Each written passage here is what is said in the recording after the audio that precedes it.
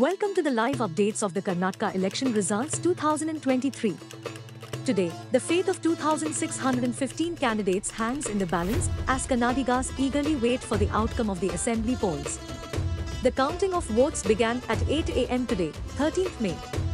To form the government, a party or a coalition needs 113 seats in the 224-member Karnataka Assembly. Exit polls have predicted a close contest between the ruling BJP and the Congress. Others have predicted a hung house. As of now, Congress appears set to form the government in Karnataka with trends showing the party leading in 117 seats. Congress workers were seen celebrating at the party headquarters, dancing and distributing sweets.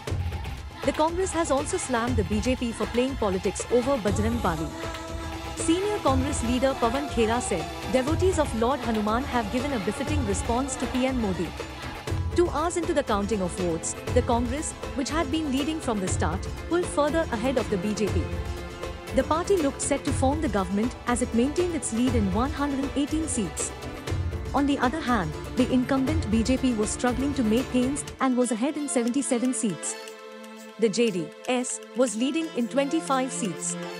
Stay with us as we bring you live updates on the Karnataka Election Results 2023. Will the ruling BJP hold on to the state, or will the Congress make a comeback? We will keep you updated as the counting progresses.